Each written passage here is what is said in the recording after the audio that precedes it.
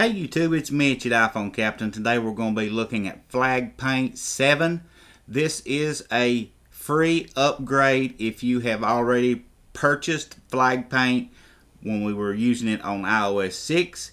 If you have not purchased it before, it will be a 99-cent purchase to get it for iOS 7.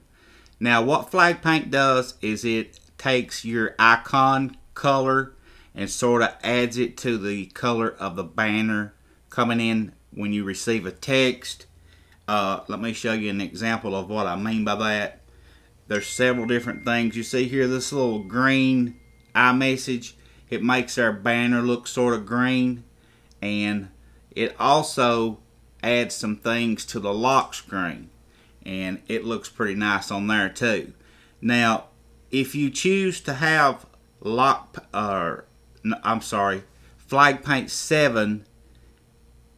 you will be able to have notifications on your lock screen and such, but the Lite version, which is the free version, does not give support for the lock screen and notification center and things of that nature. You only get your banner, flag paint, and that's pretty much it.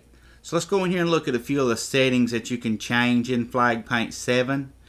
You can do several things. You can turn your banner tint on and off, lock screen, notification center. That's what I was talking about. If you use the Lite version, you won't have access to the lock screen and notification center features. And you can choose to have the bigger icon or the album art icon also on your lock screen. If you're listening to a song, let me turn my music on just for a second and show you what I mean. Now we'll go to lock screen,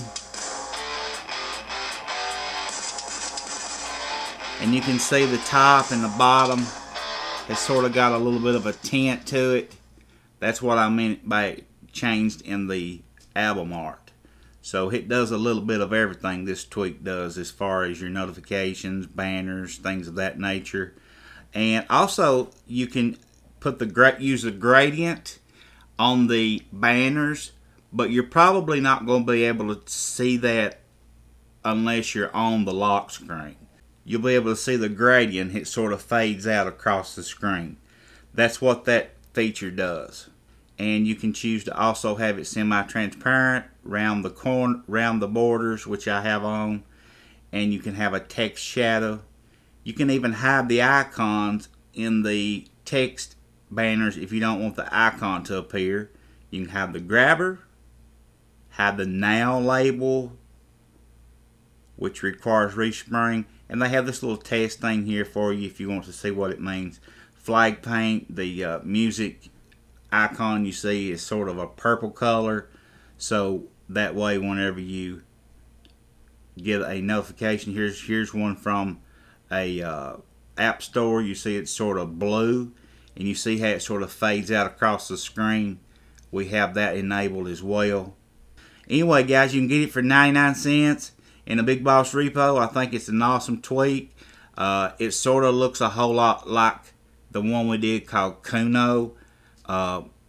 Personally, I like Kuno, but it's whatever your preferences is. Check them out. I think you'll enjoy them. I'll link up Kuno here for you as well. Hit that subscribe button if you're not a subscriber. Share this on Facebook and Twitter, and keep coming back.